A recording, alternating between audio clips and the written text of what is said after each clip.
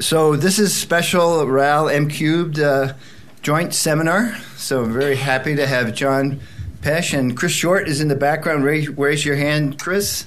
And he's here too, and Jon will tell you about what he does. Jon,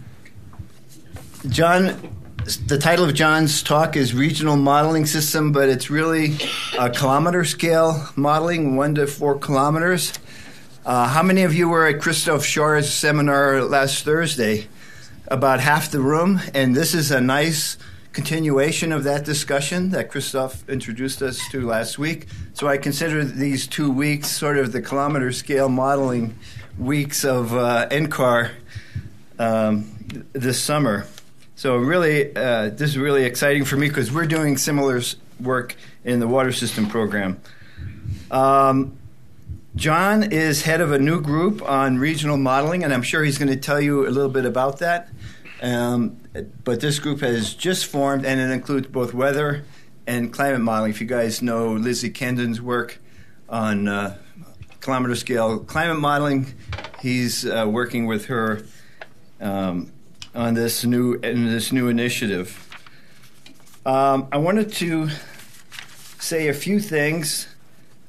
Jon got his degree at University of Reading, and so not too far down the street from the Met Office. He joined the Met Office in 1997. But before joining the Met Office, he was a visiting scientist at NCAR-CGD for 2 years. So he knows NCAR, and part of the reason he's here is to continue that linkage and collaboration. So we're hoping that we'll end up with a nice collaboration as a result of all of this visit.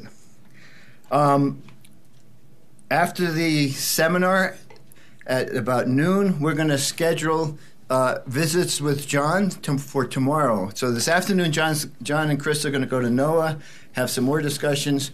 But we're going to schedule visits this afternoon. So if you'd like to visit with Jon, come see us after the seminar up here, and we'll get you on the schedule.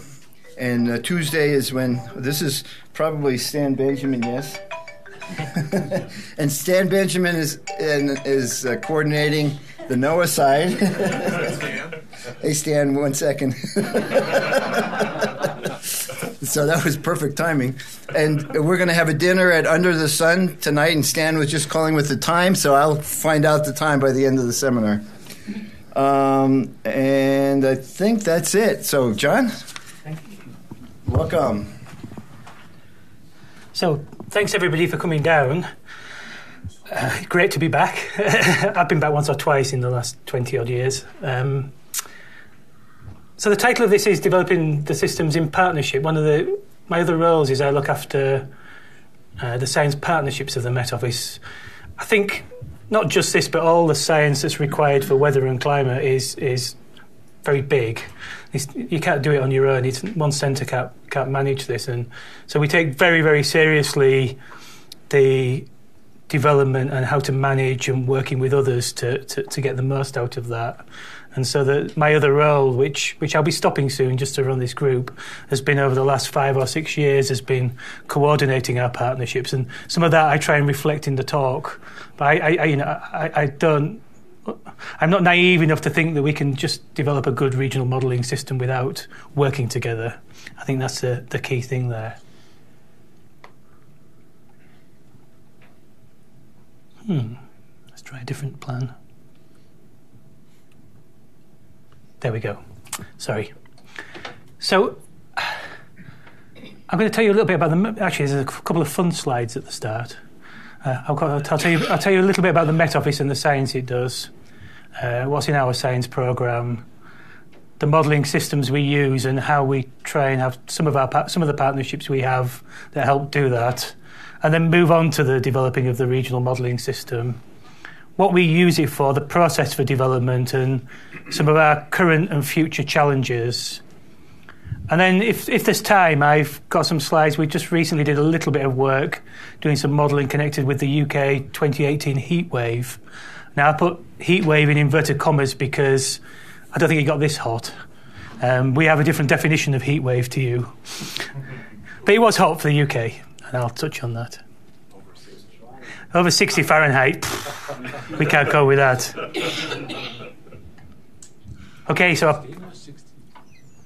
a potted slide of the Met Office. So it was founded by this chap you can see on the left, Admiral Fitzroy, in 1854 after a huge storm sank a ship. And there was lots of deaths, and he thought that there might be an opportunity here for trying to save lives. And a few years later, he'd managed to reconstruct this chart of what he thought might have been happening in that had led to that incident where there was those many deaths. And it grew from there into an increasing activity. Then one of the people that took over in 1922, Lewis Fry Richardson, he's quite famous because he had the idea that you might be able to forecast the weather using equations, solving the equations of motion. And this was before computers, really. So his idea was that there was a big group of people with slide rules and things that all ran talking to each other and telling each other the answers. So pretty much a computer of these days, a massively parallel computer. Obviously, we've proved him wrong since, but then in 1949 was our first televised weather forecast. In 1959, we got our first computer. There's a picture of that down in the bottom left. Climate became more of an increasing thing, and in 1990, we have our climate division. We tend to sometimes call the Hadley Centre. It's a name just people recognise. It's just climate research we do in the Met Office, and that was open in 1990. And then we celebrated in 2011 150 years of forecasting. I put a box over one. It's in our history, but we don't like to talk about it. In 1987, there was this weather forecast. Well, it got a bit windy down in the south of the UK, and we got heavily criticised because in that weather forecast, he said, I've had a phone call saying there's going to be a hurricane. Well, you're all right. It's not going to be too bad. And it was one of the biggest storms that went across the southern UK. So we refer to those now as a forecasting bust. We still sometimes get them, but they're much, much rarer. Just one last thing then. So this was quite a well-known weather forecast in 6th of June 1944, where this chap on the right was given a requirement to provide a day in which it had to be a day that was one day before and 4 days after a full moon. We needed quiet weather followed by 3 further quiet days. Winds less than force 3 and force 4. You can read those, but basically that was one of the most important forecasts that was done, and that was when the D-Day landings took place. So what do we do as a National Met Service then? What summarises what we do? Well, in a snapshot from the Met Office's role is, and you'll recognise all of these from the things that the National Weather Service here do, although we do the climate as well. So we provide climate advice and services to government, so everything they need to know around the climate. They make decisions. We don't make the decisions, the government decisions, but they base that on the advice and modelling that's done within the Met Office. We have forecasters based on the frontline military who are providing forecasts based on our modelling systems for all conflict. Forecasts and warnings for the Coast Guards. We're one of the two, along with Washington, the two forecasting centres that provide the winds for the flight planning of all aviation around the world. And I guess most importantly, we try and warn people of extreme weather so they can plan their activities and not die is quite important. And so this top line is, I guess this isn't a strap line. I just wrote that down, but it's had words like that in various strap lines at times. But I mean, it is saving lives, livelihoods, and costs. So you save quite a lot of money for your country if you can save people's lives or their livelihoods as well. So everything's about saving money. So when people are trying to put proposals in for funding to do these things that make money down the line, actually what you've got to recognise is it's harder to sell it this way around, but when we're putting proposals into government, we can save them more than anybody else can make by doing this improvements in these kind of advice. this is the last one on this, but so I've set the scene. There's about 2,000 people work for the Met Office, so it's not as big as NOAA or something. We're obviously a smaller country. We have about 1,500 people at Exeter HQ, as well as 50 other manned locations around the world. And about 28% of those 2,000 people, this changes and this slide might be a year old, in the science and research area. They're the people that are doing the research into observations and into modelling and how to use those and developing the modelling system. So that's the area that I sit in, Chris sits in, and we're doing that. I'll probably have another slide with a bit more detail in there. So what does the main modelling systems we use look like? So we have this kind of term, we call our model a unified model. It's called that in the sense that we use it for both weather and climate. It's the same code. There are pragmatic decisions made around whether you choose how you set it up, but we try and keep it deliberately as similar as appropriate for all the different things we do, which is both regional, global, weather, climate. Everything we can keep the same we do. If we make, I think there's a term traceable. I think that's probably the most important one. This is why this is useful to do, is that when we can sort of describe the differences between any of the systems that have been used for anything. They've all started from the same point, but they're not identical for the different things, and I'll show that in a moment. So these are what I would describe as kind of operational. Operational is more of a weather term, but I've got the climate modelling things on here at the moment. So we run a global model, starting in the bottom left of this slide, really. We run a global model at, it's got a 10 kilometre grid length in mid-latitudes at least. We still have a lat-long grid at the moment. So actually we're super resolving the poles, which isn't great, and something we're moving away from, hopefully, in the near future. But we have about a 10 kilometre grid. It's run 4 times a day out to different lead times. The longer ones are 7 days. And we, in addition to that, 4 times a day out to, again, 7 days, run an 18-member ensemble with a 20-kilometre grid length. So that's our global weather forecasting systems. Is that coupled?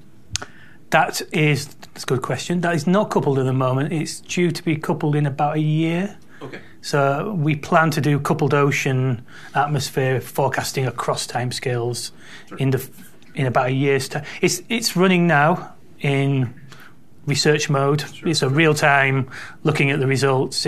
It's decent. When we begin coupled, so we do ocean. One of the reasons we would choose to do this is that we do ocean forecasting. So I haven't really talked to. I think I've written down the bottom of here. Look, no. This modelling system, I'm not referring to all the ocean modelling we do. I'm not referring to the dispersion modelling and some other types of systems. This is more around the kind of, let's call it weather-based loosely in terms of these systems. And one of the reasons we would choose to do coupled modelling is the potential benefits for weather, but also we need to run the ocean anyway. So some of our partners, and I'll talk about that, don't necessarily do ocean forecasting, so it might not make sense to them because the benefits on the 5 to 7 day lead time are definitely visible, not huge, and the cost can be quite significant. So that's a decision people need to make. In that, we use that model to drive, getting towards the type of work I do, a 1.5 kilometre grid length model over the UK. That's run every hour. So this is really important to us. So it gives the forecasters a constant refresh on the forecast, essentially. So twice a day it goes out to 5 days, but it's run every hour out to at least 12 hours. And so it hasn't always got, as you might be able to, anyone that can do sums, we're only running the global 4 times a day, so it hasn't always got fresh driving conditions, but there is 4D VAR data assimilation in the global model, so it's bringing in new observations. So that's I think sometimes people talk about rapid refresh and things. It's giving you a more up-to-date. And we're trying to get away from the forecast. So we call our forecasters operational meteorologists, and we're trying to get away from them having work plans where they're waiting for models to come out. They should just have something that's there that they look at the time they need to look at it. That's the point of that frequency. And any more to say on that? Oh, yeah, and an 18-member, 4 times a day we run an 18-member lagged ensemble. So what actually happens to generate that is basically every every hour we also run 3 models at 2.2 kilometres out to 5 days. And so over a 6-hour period, you can build up a lagged ensemble. And that is the real product that we're hoping is the main one that's used in forecasting, because there's quite a bit of uncertainty at the convective scale. So the deterministic models are of marginal use, although I'll get onto some problems. I'm talking really slowly, I'm just conscious. So we do regional climate modelling. We've done it over the UK and elsewhere. We do multi-year climate slices. We try to avoid doing regional climate modelling at grid lengths much longer than about 2 to 4 kilometres. So we don't really do regional modelling at the kind of 10 kilometre because we have a global model that does that. For climate, you might want to, but we've just tried to stay out of that space as much as possible. CMIP, current CMIP 6 is the kind of latest of globally, mainly global stuff there. And that we have extra levels in the vertical and the global. They are to better capture the stratosphere. It's obviously coupled then. Our default CMIP is a 60 kilometre. This is how the model was developed, and a 1/4 degree ocean. And then we have a special lower resolution one that others can use and is for some of the more cost-intensive CMIP activities. And then finally, we run a seasonal system, which is a 1/4 degree ocean and 60 kilometre grid length. And we run out to 7 months twice a day and run 2 hindcasts twice a day. And we're constantly evolving the hindcast and the forecast in the seasonal system. That's probably beyond the scope of things I'm saying here, so I won't go into that much more. This animation on the left is just from a couple of regional climate modelling simulations that's done, and you can see the global model output around the edges of the white domains, and then the evolution into the when you become more at the kilometre grid scale, and the convection becomes increasingly done by the resolved grid. You can see a lot of interesting things in this. Some of them you might not like. I don't, but they are. You are beginning to capture some of the kind of important processes around the African easterly wave areas and the propagations of things in from there. And those are the runs I'm showing there, but UK CP18 has just been released. Oh, it's going to be released in 29.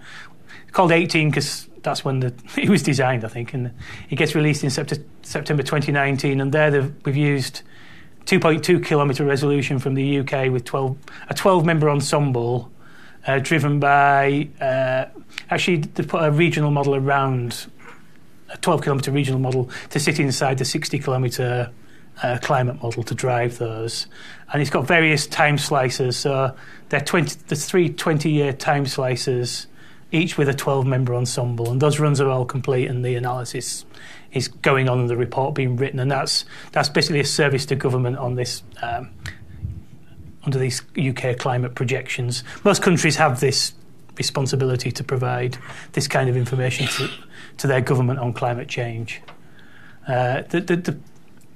These runs we're hoping to give us, it's been marketed that they're giving better estimates about hourly extremes.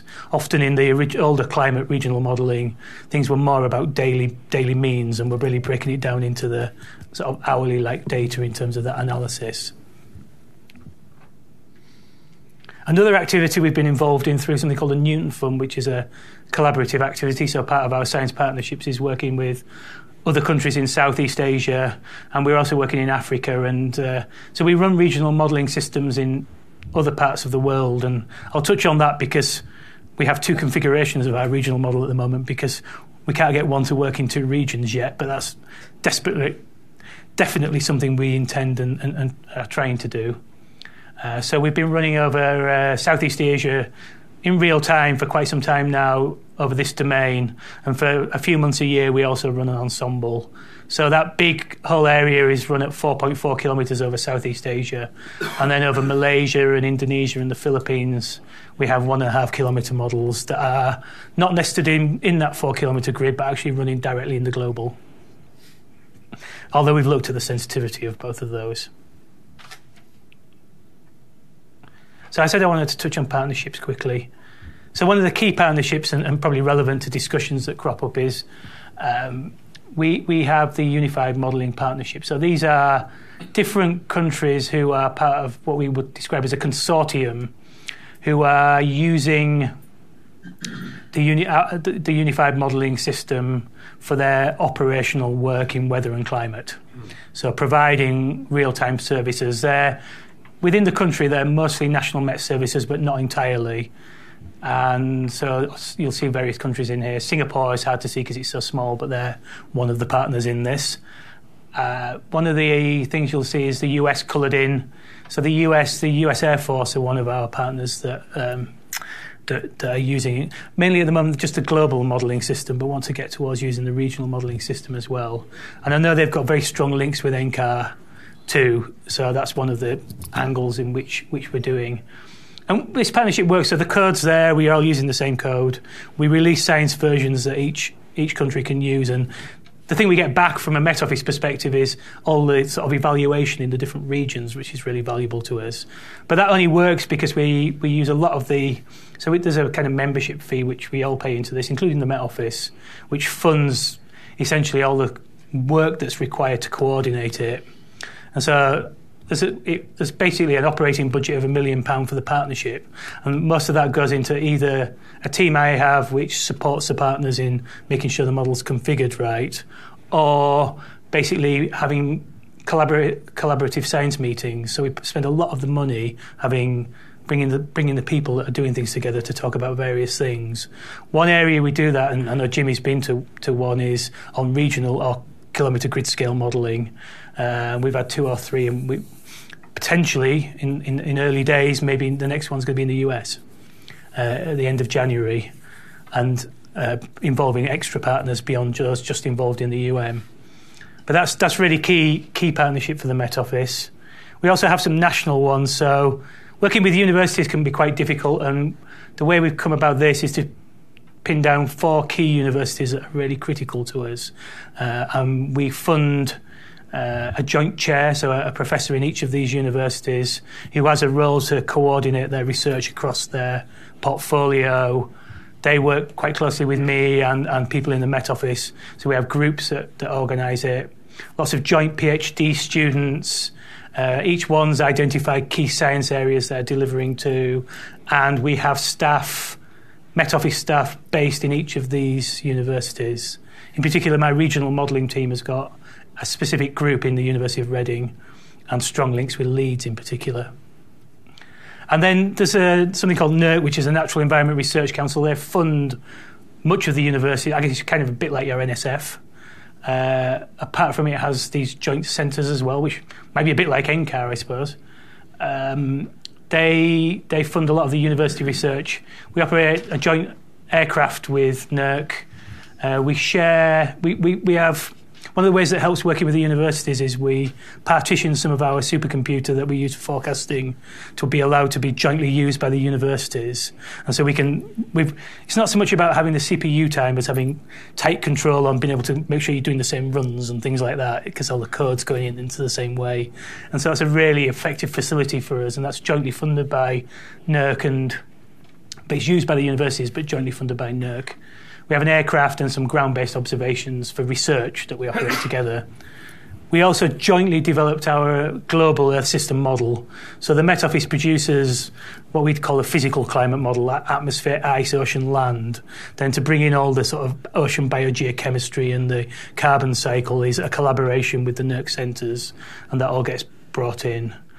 And the development of our next generation dynamical core, which is moving us away from the lat-long grid, was done in collaboration with the universities as well. And I know in the early days with collaboration with NCAR.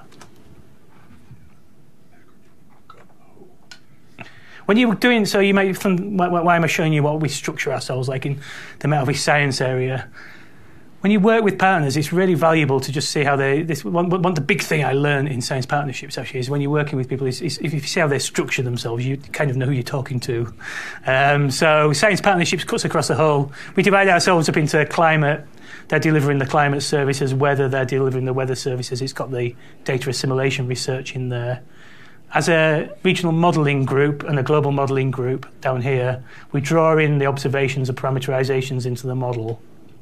and the dynamics, and we're delivering to this group the modelling systems for climate, and to this group the modelling systems through the research to operations team, the modelling systems for weather, essentially. So that's the concept of foundation science, and science partnerships cuts across it all. So I look after this and now that.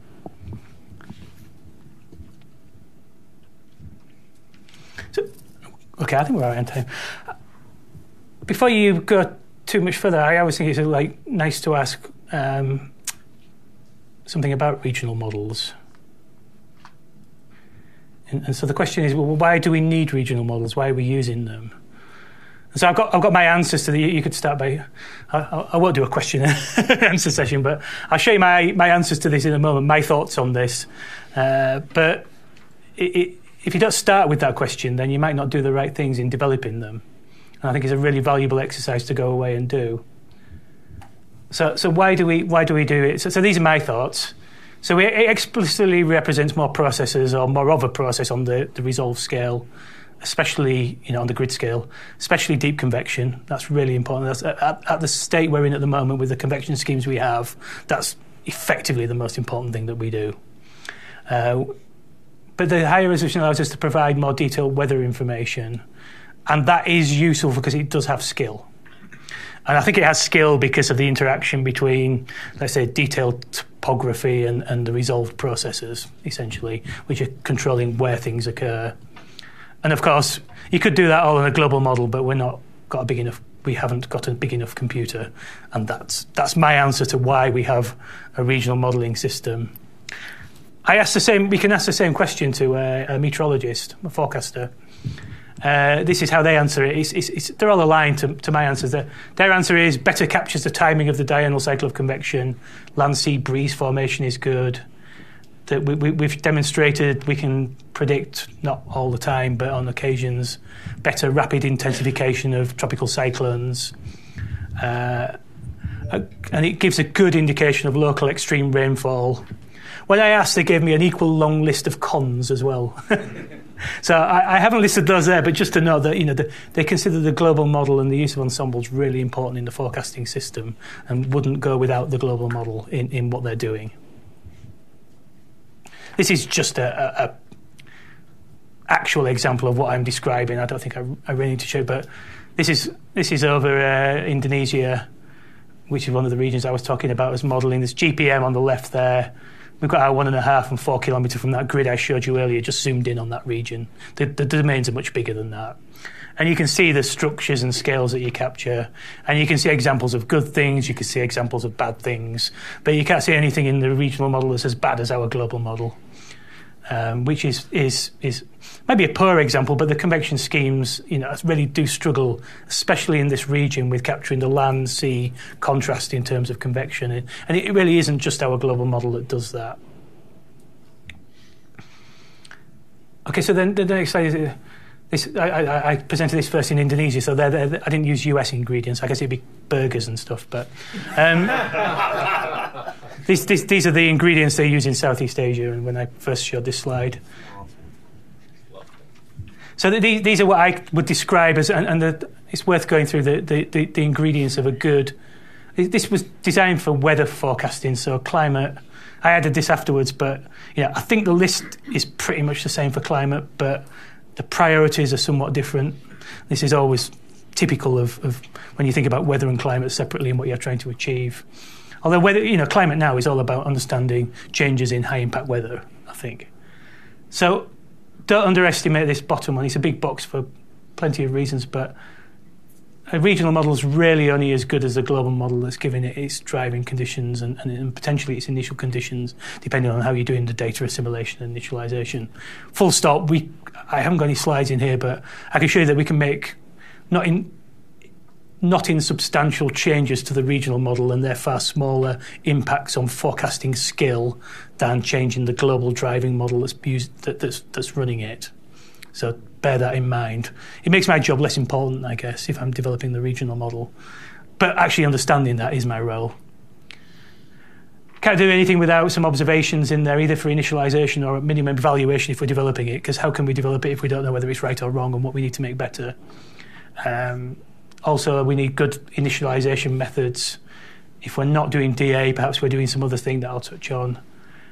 I think some ensembles are critical in this to understand the risks to things, and then the tools to interpret all this to provide to the forecasters. I'll say more on that. So these are the tools, they were the important ingredients. These are the tools that you might want to use to do this. So you can't get very far without quality in this sense is a kind of software engineering term almost, but a quality process for managing model and model upgrades and things like that. You've got to know what your model is, what's in it, exactly what people are using. One of the things we learned early in the UN partnership was, the whole point was everyone was evaluating things with their model, with our model, the partnership's model, but everybody got different configurations of it. It's if you haven't pinned down that the code's identical, it's almost worthless. That's a bit of an exaggeration, but it's almost. Effective diagnostic tools and methods for robust evaluation of the performance. Not only do we need to be able to say that the model was that, how do we evaluate it? How do we get those bits of things? What are the test beds and mechanisms? Can't do that without the observations. We need case studies. We need, we call them verification trials when they've got the full DA and things like that. We need to understand the driving model, as I talked about, in the initial conditions, and again, the tools. And none of this works without, and I've got forecasters in here as well, so when you're working on the weather scale, there's not much use the scientist saying the model's good if the forecaster doesn't believe you. You've got to engage them in the development of it. They've got to actually believe that the model's better for what they want. Otherwise, you go, look, here's our metrics, and they go... And then, so then you need a coordination of that. You need to coordinate with the meteorologists. And as I've already said, this needs to be in partnership. So, partnerships don't just function. You need a collaborative framework to make them work, and that's what we've done in the UN partnership. So the role of RMED, I've tried to don't try and read all the boxes. Just shut your eyes. The job we've got is we've got to understand development needs. Where are they coming from? And what I mean by that is, for the things that the model's been used for, such as climate and weather, and the different uses of those, we've got to understand, my team's got to understand where it's not good enough, and then prioritise that. What's the prioritised list of how the model needs improving? This isn't saying, you need a new dynamical core. This is saying the rainfall is never good over this point of the country or something like this. And also feeding into that, as we're doing our experiments, we'll get an idea of some of the processes that are well represented, and we'll want those on our list of priorities. To get that, we have to carry out performance assessments, and we do that for two reasons. One is acceptance, so we cannot release a model that makes things worse into the world, let's call it. So we've got to go through all these activities to make sure, and metrics to understand the verification, evaluation, and within that is the meteorologist, the forecaster's feedback. We've got to get that in there, otherwise it's not sufficient. Let's not forget the development work, the development of new schemes, dynamics, physics, and other activities. Don't underestimate the role of, I call this this is ancillaries, but this is the sort of boundary information. This is land use type, land, just a boundary condition land, I always like to say. But it's so easy to, land people don't underestimate the importance of land. And there's plenty of them knocking around to tell you all the time. But it really, you don't have to do this for long to realise the importance of capturing the topography right, the land use right. Over Australia, one of the things that they discovered with our model when they were running it in forecast mode was that our trees are different to their trees. They have little stumpy trees in Australia. And it was upsetting the forecast, basically. We gave them our trees, and it didn't work well. And that's all wrapped up in that kind of area there. They needed to upgrade to have Australian trees, and they got better forecasts. That's all got to get pulled into the model, and so there's this big cycle going on. And then, NCAR are great at this, and where one of the things we can talk about maybe this week is to do all that bit up there. There's all these tools and things, and again, it's easy to underestimate the importance of tools and things, but you can't do anything. So you've got MET, which is I think we've got something called Toolbox, which isn't as good as MET, I don't think. But we've got to design suites and maintenance. So our suites control exactly how the models run in forecast, how it cycles, when it's run, what version it uses. We have to share that with the partners so they're doing the same runs. We have to set that up in a different region and get the right ancillaries in. And all that's got to be controlled in some way. And then we've got to have tools where we can visualise the case studies in a way forecasters can use. We've got to take part in test beds and activity like that. There's code management. Everything's down there. We don't underestimate the importance of that. And we don't underestimate the importance of documenting the models. So this is the documentation of our first release of the regional model, which is still under review, essentially. So what are our priorities? I've got about 10 minutes. I think that's probably good. So what are the priorities in regional model development? So this is the Met Office or the Unified Model Met Office Partners perspective, but many of these are common to other models. Not all of them. This is what's on my list in this role as important to me. And I guess the top one is reduce main biases and deficiencies. So I've just talked about that. We've got to understand them. We've got to prioritise them and we've got to try and bring them down. That's a thing. But another thing, that doesn't exist in isolation. So another thing is ensembles that we're looking at the moment. We've got one of the top lists of priorities for deficiencies is that our ensemble system is underspread. That's come from the forecasters. We don't have metrics that say our ensemble system is underspread. They just simply say we'd rather take the deterministic one and squint. That's better. Well, it's not better, but we can do just as well by squinting. And I think we use 33% of all our forecasting runs on the regional ensemble system. So it really has to be a tool that the forecasters believe in, or we can demonstrate has got value. So that's a huge priority. And at the moment, it's not so much working out how to improve the model as how to understand what you want your ensembles to do and what is it trying to achieve. It's a really big one for us there.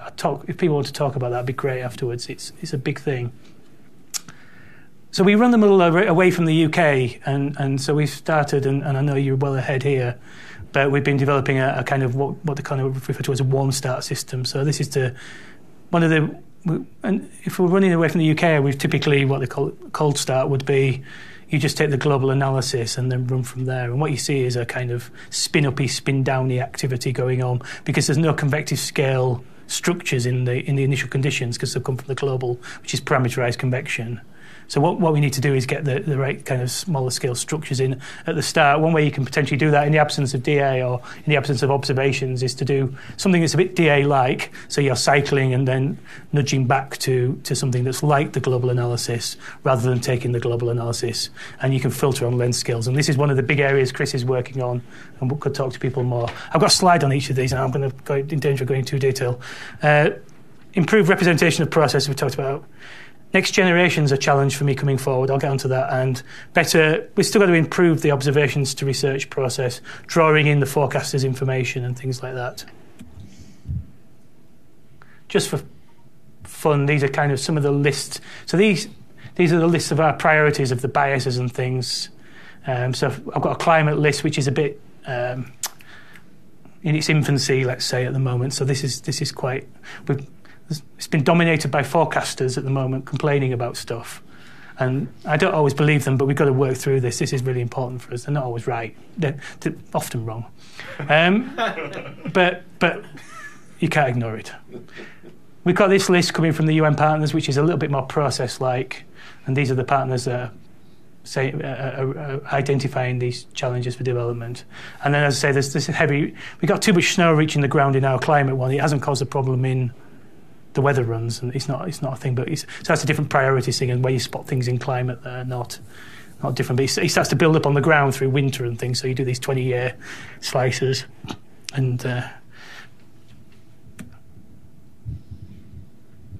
just to say what we do on ensembles, I've touched on this actually, but just to say what we do on ensembles, we've gone in a history sense from 2012, where it was just basically a cold start, and we did 12 members, through something in between now to where we have this very complicated diagram here, but essentially that's demonstrating the build-up of 3-hourly runs of the lagged ensemble that produces 3 per hour runs that generate then an 18-member lagged ensemble.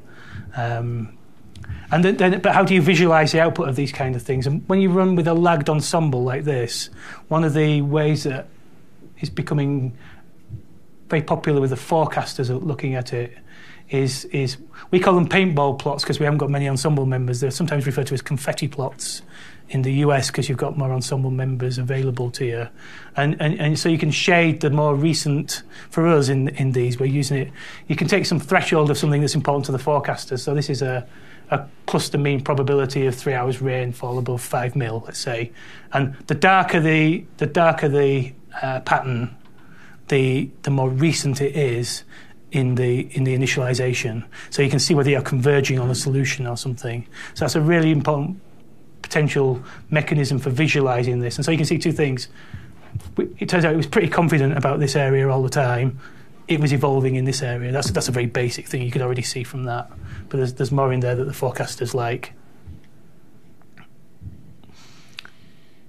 I think I've touched on that. I'm going to skip over, but it's should an ensemble, this is an interesting discussion point, could come in the questions. We know the models are not right. We have biases, we have errors, and we have problems, and we make mistakes. What we're trying to achieve with an ensemble system is our ensemble system trying to give a forecast which does its best to get something that might be right, knowing that it's much more overspread than you might want, but it's trying to deal with problems we just can't deal with. So if we have a systematic bias in shallow cumulus, happen to have you could design something that might make that behave in lots of different ways. We know we can't get completely right still, and it would spread that. Is that what we're trying to achieve, or should we just say, yes, the ensemble members still don't help you, but we're trying to get the model better? That's a kind of question. I think the answer is we can't get away with doing that, but it might be the way that made more sense. We really need to do, in this team, we need to do more process evaluation and get down to the processes and things like this. So this is some work with Chris, who's here, and there's this plot here shows how many forecasts. So there was about 100 forecasts tailing off with lead time, got into this. But this just shows a wind-pressure relationship in tropical cyclones. And so I think you're aiming for this.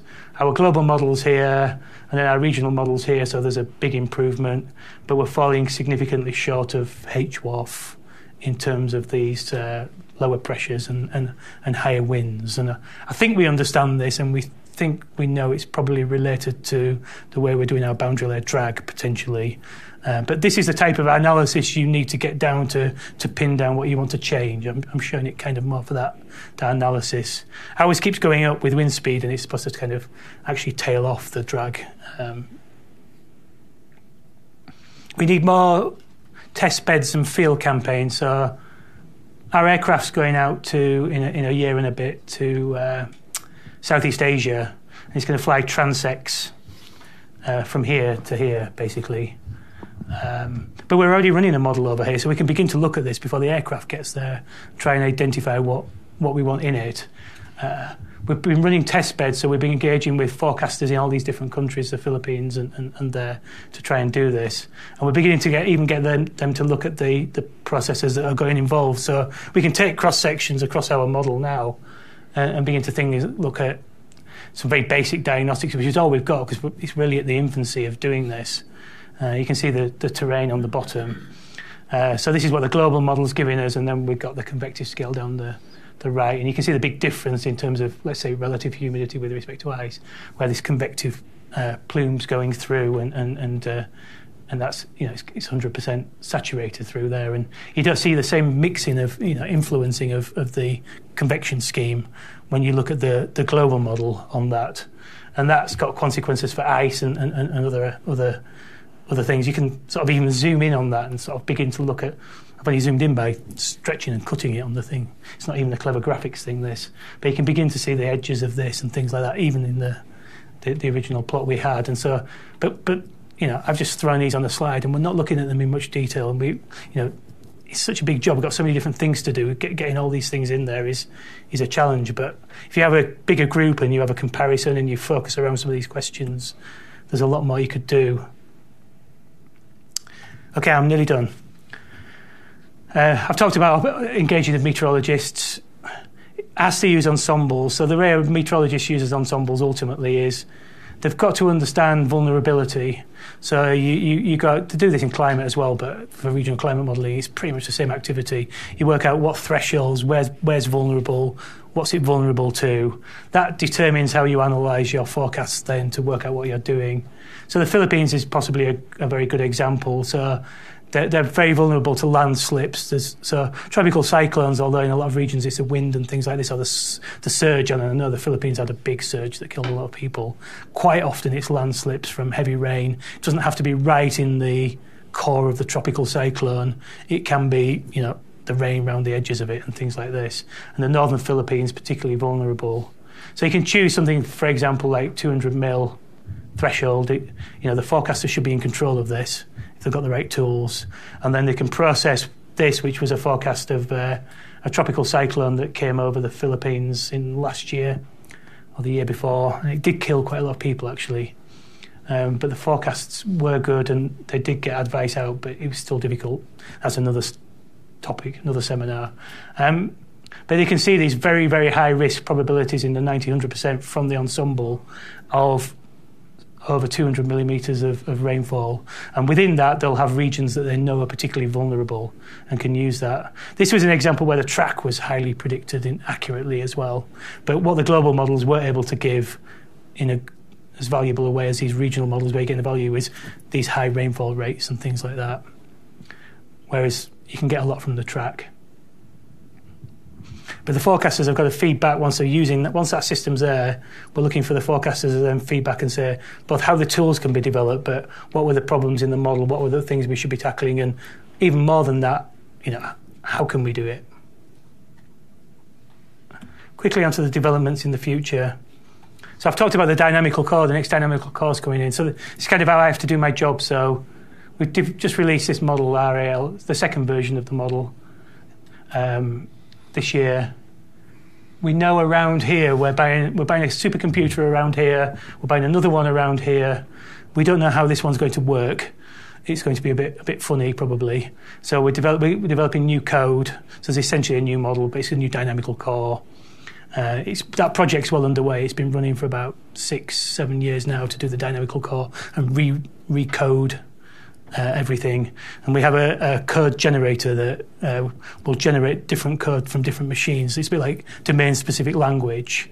I know that around this time here, we need a version of the model that's ready for that, and around here I'll have something that's about ready to try. So I've got to build my release path based on making sure we do this, and that's to implement that whole new model. Essentially, the physics will be ultimately the same, but potentially significantly recoded. And so there's potentially one or two releases in that time window, and then the question becomes what do you put into that, and that's all in preparing for this. Where this is because that's the term Denard scaling, but the chips are changing essentially. John, what's LFRIC? So Elfric, that's the name of that chap. LF Richardson. That's just the name of So that's the name of the project, and might be the new name for the unified model when it comes in. But it will replace the unified model, or it'll be just called. The project's been called Elfric. But often projects turn into the model name, and they called it Elfric after LF Richardson, who did this first and recognised the problems with scaling and things by all these people running around. Perhaps this just highlights the problem of the warm start that we touched on, but you can talk to Chris, but this is the cold start. Chris gave me these animations, so you can see this. It's building it up, and then it goes too big, and it's like a spin up and spin down thing. And this is what happens when we've got our first implementation of the warm start. So we have a more constant convective scale modelling, and we're doing a lot of work over Darwin. There's a very good radar. So this is another area the UN partnerships comes in. It's tropical convection, but Darwin radar in the tropics, great. What else is on the horizon? There's a multimodal cloud scheme. That's just doing mixing in. It's boundary layer stuff. I'll skip that. Paul Field and Adrian Hill, both of whom worked at NCAR, have developed a new microphysics scheme. A lot of work with the aircraft to develop that. It's got a lot of flexibility, allows user-defined things. We're not big fans of user-defined things in the office, so we'll pin that down when it comes into the modelling system. But for the research, it can do lots of different things and have many different modes and things. And this is ready now. This works. This is ready now, but we can't take it into the model. It's too slow. So this is the other thing we have to look at. We have to run, so all those model runs I talked about, everything has to run in a 50-minute window for weather forecasting. You've got a 50-minute window for the model to run 5 days. And so if they give me a scheme that breaks that, we can't have it. So they've got to get it quicker. And then the big one that I touched on, we're all waiting for really is a scale-aware convective closure. So at the moment, we turn our convection scheme off when we're running with a kilometre scale physics. That's not really acceptable because you're quite clearly not resolving it. We rely on the subgrid scheme to do the transport, that's subgrid, obviously. In reality, what we probably need is some kind of scale-aware parameterization so we can go smoothly from the 10 kilometre to the 4 kilometre to the 2 to the 1. When we've got that, we can make better pragmatic decisions of what grid length we run at. We'll be less constrained. We're a bit nervous of going beyond 4 kilometres. 4 kilometres is kind of theoretically very bad. In practice, okay. 8 kilometres is theoretically very, very, very bad. In practice, sort of okay-ish. But what we really want is this, where we can make sensible decisions about this. I think, realistically, we want to be running at about 1 kilometre anyway, for all kinds of other reasons. But even to run at 1 kilometre, we would very much like to have a good convective parameterization in there. I think that's the game changer. The other things that we're working on, I have a group that the team in Reading are working on urban modelling, and we run in real time. We don't call it operational because if it breaks, it needs someone to come in and fix it. So it takes a few hours, whereas an operational system is back up in less than an hour. But it runs in real time and is used by the forecasters over London. This is a 300-metre model. And we also are running a coupled ocean wave, atmosphere, land, obviously, because it just sits on the already atmosphere land coupled. It's coupled to the ocean and the waves, and we're trying to get hydrology into that as well. And we call that UKEP, the Environmental Prediction Model. That's still in research mode for the next few years. I don't see that being operational for a while. We're really exploring what the benefits of that coupling are. It's kind of around multi-hazard storm surge things, I think. That's just a picture of some more on that. It describes where we are. So we just began by coupling with the ocean, then we got the waves in and some higher resolution. Some challenges around the data assimilation in that as well, and the initialization. And on the urban side, one of the things we've been working on is a sort of 2-canopy scheme for London. So if you break London to 300 metres, you can already see there's kind of parks and things like that, and getting the exchanges around. I probably haven't got time to tell you about the heat wave now, unfortunately. We ran the model essentially with different SSTs and things, and looked at the impact of local SSTs on the heat wave. And the long and short of it was that if the SSTs had been more like climatology, which was 2 to 3 degrees cooler, the maximum and minimum temperatures would have been about over land would have been about 1 degree cooler. So that was the impact of about a 3-degree local SST on it. This is, of course, lead time, but just look at this side when it's saturated. And that was over the sea. And then for land, it was more variable because it depended how stressed the soil moisture was in the different regions and things like that. But on average, it could be as big as 3 degrees, but on average, moistening the soils back up to more like climatology gave you about a 0.8 degree cooler temperature. So that it was about 1 degree as well. So each 3 degrees in the ocean and the soil moisture each contributed about 1 degree. And this was additive. We did the joint experiment to the maximum temperatures. Of course, the land, or not of course, but probably obvious after you've spotted it, the minimum temperatures are not impacted in this. The effect on maximum and minimum was the same for the sea experiments. For the land, it just mainly impacted the maximum temperature. In fact, it was almost the opposite. Well, it was the opposite sign for the minimum temperatures, probably because you were putting a bit more moisture in, so there was less cooling at night. But land was important. But land was equally important. And I can quote you on that. And you could say that. Okay, so I finished. Let me just wrap up by saying, I believe regional systems, they're important tools for weather and climate prediction, both now and they're going to remain so. I think that's the main point there. We're not going to get to, I don't see any time where we get to a point where we don't choose to do some kind of regional modelling, even if we can do global convective scale. And one of the purposes of my team will be to have a global convective scale model, kilometre grid scale model ready. But I don't think you would choose to do that in the absence of regional modelling to get better things. There's loads of things to think about when developing it. I've been through lots. And you've always got this pragmatic, maybe I didn't touch on this much, but one of the things we're just effectively making a decision about all the time with regional modelling is how you use your HPC. How do you use your computer? Is it for longer lead time? Is it for resolution? Do we have a bigger domain? How many runs do we have? How many ensemble members do we have? Do we couple? How complicated do we want the microphysics and things? All those are going into a big pot, getting swirled around and then being pulled out without much traceability in terms of those decisions. And that's really important. We've got to continue for the weather side at least, work with the operational meteorologists. And perhaps the analogy on the climate side is working with the stakeholders, I think, essentially, that have been using the climate change information. And it's hard, right? So collaboration is essential, e.g. NCAR, and that's why I'm here. Thank you.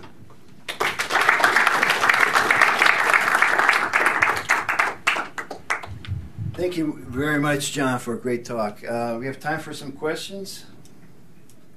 Okay, Tim? Nice talk, John. Thanks. There's an amazing amount of work going on there. So I guess one thing I was wondering about towards the end is you talked about the convective scale-aware convective parameterizations. I mean, once you get below 10 kilometers, how come you just don't represent it explicitly? Well, if you go and look at a cloud, big clouds come out of small clouds. And if you go out and look at a cloud, they're a few meters, and then they're a few hundred meters, and what you do by not putting it, what you do by having it explicitly represented is you alias it onto a larger scale, essentially. So, if you think that you resolve, so I don't know whether you notice my language. I'm very careful with my language sometimes. I never use the term resolution. There's nothing worse than hearing someone describe their grid length as a resolution. Because clearly you do not resolve, and it's not a measure of the resolution of your model, the grid length. So we run with a grid length of 1.5 kilometres or 1 kilometre. Let's say that's a resolution. Let's say generously 4x4 you're resolving. So that's a resolution of 5 to 10 kilometres by 5 to 10 kilometre grid. But either way, even if you pretended 1 kilometre was what you were resolving, clouds are smaller than that. By not doing that, you are doing the transfer wrong. We get away with it pretty well. That was probably the point of, 4 kilometres, we can run at 4 kilometres, and for the metrics we look at, we get a lot of answers that we can just get away with. But I think some of the problems we have are because of that, and not because we're getting away with it. We're not completely getting away with it. Thanks. Okay, Bert. Okay, thank you, John. Can you comment on your experience with city-scale modelling for London? What type of issues you had to deal with in particular? I can say a little. We've been primarily focused on fog in that model. And so so in that domain is Heathrow, and fog impacts Heathrow. If we give the difference between a good and bad fog forecast at Heathrow is something like, it costs them £1.2 million. That's the difference per day for a good, bad fog. Because they can land flights, because all the planes that fly into Heathrow can land in fog, but they can't move them around the airport very, very well. So it's all about, so they have to slacken off and it's, in terms of the use of runways, it's the busiest airport in the world.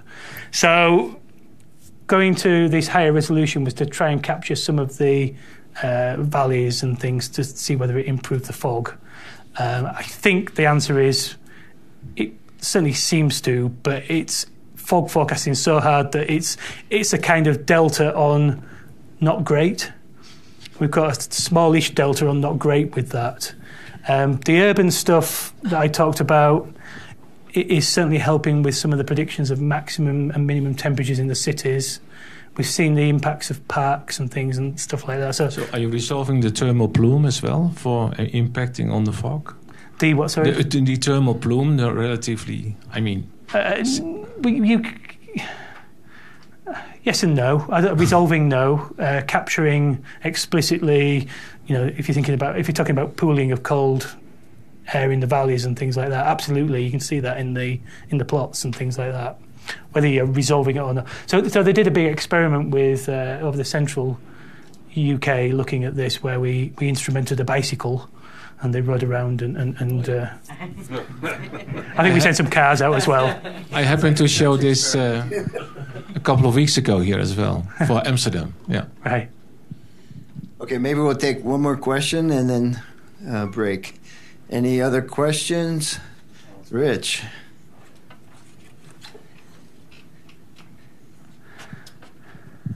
Might ask two, actually. When you when you move essentially the regional model around the world and you run it, do you make separate decisions about how to tune it, or are you pretty strict about? I glossed over that, didn't I? Okay. Yeah. We accidentally, by not being very, very carefully planned, have two versions of the model, one for the tropics and one for everywhere else. Yeah, it's pretty common. I regret that I wasn't involved in that happening. We are where we are now with that. On the development plan is to try and get back away from that. I believe it's possible but difficult. I'm not going to kill ourselves to try and have one version working everywhere, but we have what we call a tropic RA1T and RA1M at the moment. So the individual centres make kind of no effort to improve it for their own purposes, or they're kind of hands off then, say, okay, whatever you guys decide. We work together on it. That's the whole part of that collaboration. Okay. I would say that we kind of control it, but they input into that process, and so we kind of manage it because things need managing. We're a consortium where the Met Office is the biggest member in, and we have some oversight, and everyone's happy with that. But yeah, the tropical version grew out of a project that was funded, not connected with the UN partnership, which is why I didn't have my hands on it, directly coming into the Met Office from Singapore Met Service. And they kept complaining about its performance, and people kept running away really, really quickly and making changes. And that's not how to develop a model, and that's not going to happen now. And so there was about 8 versions. Everyone was going berserk. There was about 8 versions released over a year that tweaked the starting point of the mid-latitude model into a regional model. And all our partners were pulling their hair out because they were running in the tropics. And that's a new version, and then next week they were telling there was a new. It was a disaster. But we are where we are. We can get those together, I think. And if not, we will have 2 versions. I'm really glad you asked that question, Rich. That's a challenge for all of us. So John will be here for before we thank him for his seminar. He will be here for the next day and a half. And so NCAR Day is Tuesday, tomorrow. So if you would like to meet with John, please just stay for a few minutes, and we'll schedule Tuesday visits with John. And Chris as well, who knows how to do everything. Okay, again, Chris. I don't really know anything. Actually. Chris will answer all the questions that John can't. No, sorry. And John is willing to go up to Mesa Lab as well. So Julio, are you here? No, Julio's not here. He's listening on screen. So Julio might want to meet with you. So if anybody from CGD or any other lab would like to meet with John, send me an email if you're listening.